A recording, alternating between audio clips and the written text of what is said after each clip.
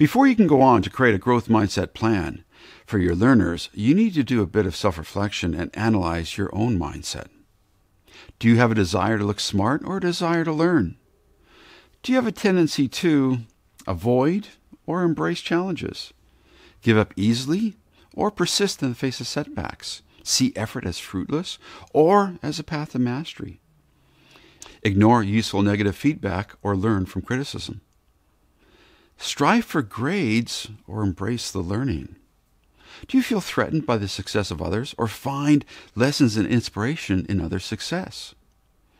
Chances are your responses might be, sometimes I do and sometimes I don't. That's okay. Most people want to embrace a growth mindset, but we often struggle with the habituation of fixed mindset thinking. We want you to reflect on the state of your fixed or growth mindset and evaluate where you currently are and where you may want to be. Shifting from a fixed to growth mindset is an ongoing iterative process, and I can speak from personal experience that I still have struggles with the fixed mindset, and I often have to remind myself that I'm not there yet.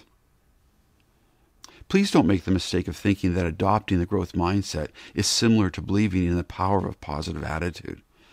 Research and life experience confirm that the growth mindset isn't just an attitude, it is a behavior.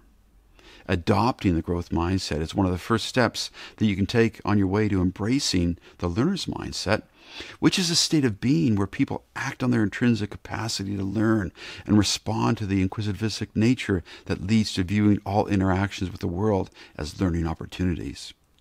If you want to be a perpetual learner who has a capacity to change and views challenges as opportunities for growth, then adopting the growth mindset is your first step.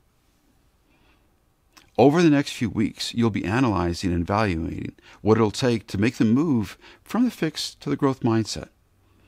Once you can see the progress you can make for yourself, you can then shift your thinking to how you can help your learners adopt the growth mindset and help them change their focus from grades to learning.